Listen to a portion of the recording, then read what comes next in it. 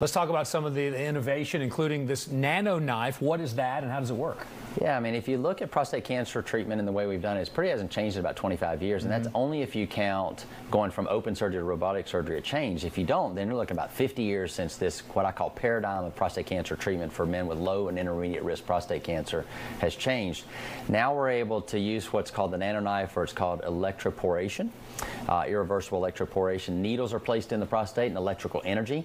So electrical energy doesn't have a thermal burn. So we're able to protect structures that are more pertinent to quality of life. Men want those protected and do it safer. And we're on par with the cure rates that we have with radiation and surgery. So reducing side effects, improving quality of life, and actually working on a paper, we're going to look at drastically reducing healthcare dollars if we treat it this way as opposed to the other. And that's on the day of treatment, let alone the risk factors of infection and treatment of other conditions.